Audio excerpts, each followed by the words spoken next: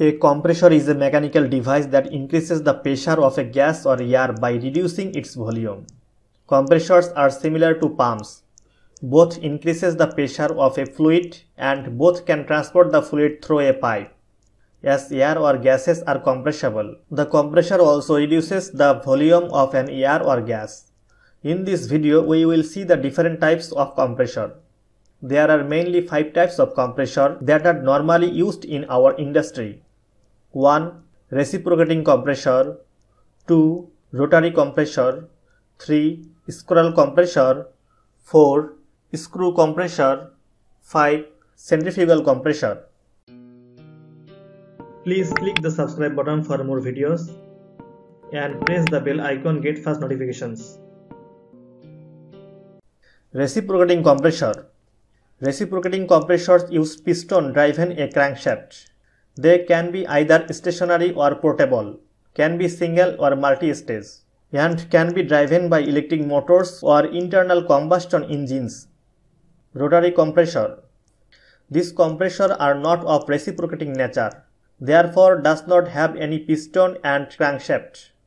Instead, these compressors have screws, vanes, scrolls, and other devices which rotate and thus compress air or gas.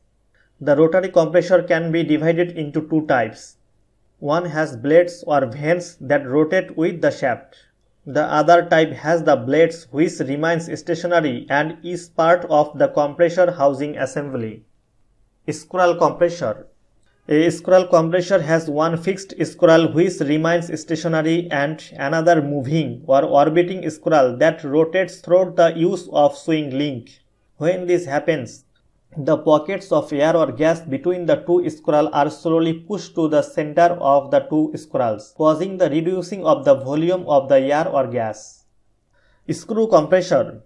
The screw compressor uses a pair of helical rotors where it traps and compresses the air or gas as the rotors revolve in the cylinder. The male rotor and the female rotor are built inside the cylinder. Centrifugal compressor.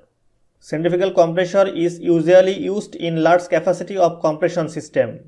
In this compressor, the air or gas is moved in the circular motion that known as centrifugal force. An impeller which a disc with radial blades spin rapidly inside this housing, causing the gas to gain velocity. Dear viewers, thanks for watching the video. Any question, write in the comment box. Don't forget to like and share. More update, please subscribe our channel Learning Engineering and get notification to press the bell icon.